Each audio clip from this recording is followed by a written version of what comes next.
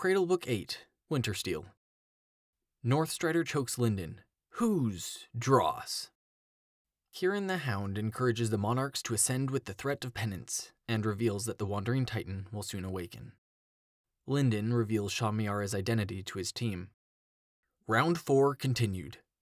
Mercy easily wins, and Athen demolishes Shamiara in 9 seconds. Linden and Yaren go on their first date. Northstrider performs tests on Dross, during which Dross learns how to reach Monarch. Northstrider teaches Linden the hunger technique, Consume. The Uncrowned are trained by sages. Quarterfinals. Overlord Athen gets bribed by Rhaegon Shen and throws his match. Mercy narrowly loses to Overlord Sofara, leaving Yaren as a lone representative opposing dragons and dread gods. Charity transports Linden to Sky's Edge, where he obsesses over points, and finally earns Diamond Veins. Linden forms a contract with Little Blue and finalizes his Consume and Hollow Domain techniques.